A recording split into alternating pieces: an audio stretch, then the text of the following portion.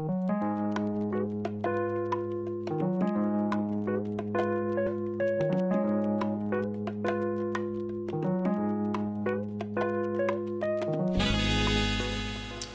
welcome to Sydney Stone. I'm Brennan Wright. Today we're going to be doing a run through of how to set up the Nearline PowerSquare with the high capacity sheet feeder and the innovative PowerSquare booklet maker. We're going to be doing two applications. We're going to run an 8.5/11 with self-cover, so 25 flat sheets we'll utilize.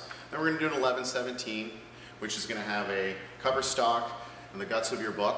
We're probably going to do about 5 flat sheets for that.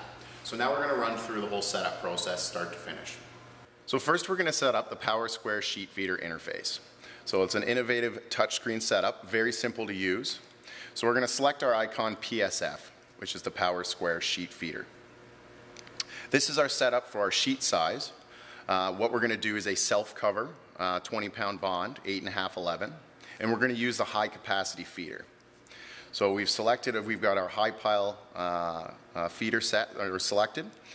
Next, what we're going to do is we're going to tell it that we're going to be doing an 11-inch length, which we've already put in, and we'll do 8.5. It's already put in as well. And finally, we're going to put on our thickness. So it needs to know its GSM rating, and on a 20-pound bond, it's a 75 GSM. So we're good to go. The next setup, we have to select our icon here. We need to tell the sheet feeder how many sheets it's going to be pulling. Right now, it's set to 15. So if we want to change this to 25, we select yes, and we've already have our setting for the high pile, and then finally the drawer, which we're not going to be utilizing in this application. Once we have that number input, we'll hit check. Okay. Now the sheet feeder is set to go. We need to select the run button. And now we're ready to fill the feeder. To fill the feeder, we simply open up the compartment. Press both green buttons to engage the side lane.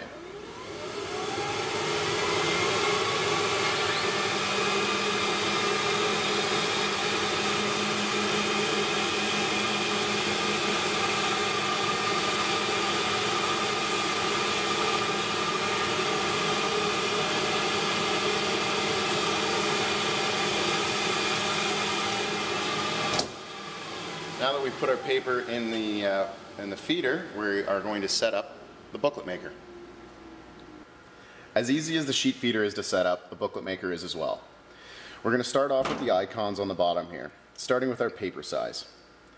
We're doing an 8.5/11, and for more accuracy, the booklet maker measures out in millimeters. So we have this selected at 214 millimeters for the 8.5 side, and 280 millimeters for the 11-inch side. These can be adjusted by input here. As well, you can micro adjust with a plus minus. Once we have our sheet size set, we close out the icon. Next, we need to set the thickness. The booklet maker will automatically adjust stitch length according to the caliper of the application.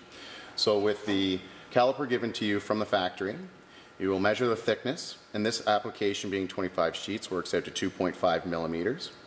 So we can select this, we can plus minus, and we can also input through the calculator here. Next, we'll go to stitches. You're able to do up to 6 stitches in one pass with this machine. For this application, we're going to do 2. We'll tell it we're doing 2. You can also adjust your stitch position if needed. So we'll close that out. Next, we'll go to our form. This will allow you to adjust how much squareness is on your spine. Depending on your paper weights, you can adjust this according to your application. So we'll leave this for now. Then finally, it'll automatically set your trim, but you can adjust your trim to whatever your application needs may be. Now that we have all these icons set up, we're ready to run our first book.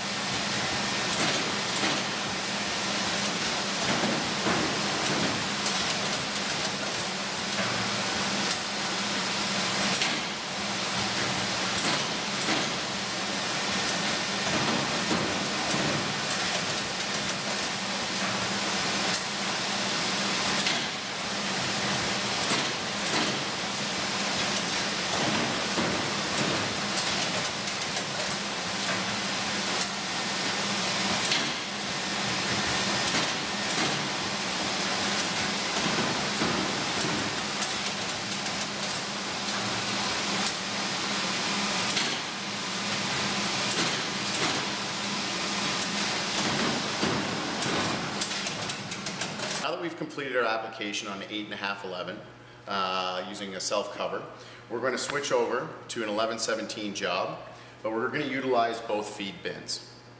So now we're going to quickly set that up. For the quick changeover, we're at our interface here where we're telling our sheet sizes. We've switched over to an 11/17, as you saw earlier. It's the same process, just putting in the different dimensions and putting in our paperweights. Now what we need to do is we need to tell what the top drawer is going to be taking. It's an 11/17, which we've input here already. The computer has yet to have it selected that we're going to be utilizing that, so we're going to go to the interface here where we're going to add the high pile, which we already have activated, and then the drawer. We're going to tell it how many sheets we're going to pull it per set, which is 1. You can pull multiples if need be, so if you do want to have a short run job, you can use this small bin for doing that rather than the high pile feeder. Is an extra option there. Now that we have it selected, we are ready to go. We can go over to the booklet maker and go through the step process that we already did with the 8.5/11 and run our job. We've already set up the booklet maker using the same step process that we showed earlier on our 8.5/11. So what we've done here, now we've done our interface, we've actually already loaded our high capacity feeder, and the only thing different you haven't seen before is we're going to load our drawer. So coming in here, we have side guides. We drop in our cover stock, close up the side guides, move the back, stop, close the drawer, and now we're ready to run our book.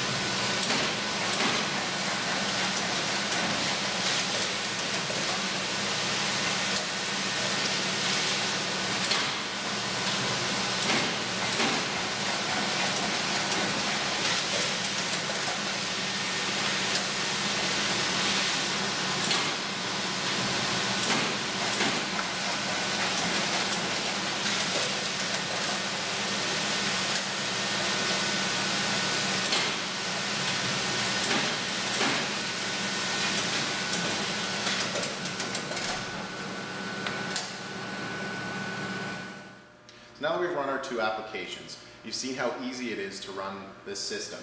The PowerSquare is innovative and intuitive, and if you have any further questions, please feel free to contact your sales rep at Sydney Stone. Thanks for watching.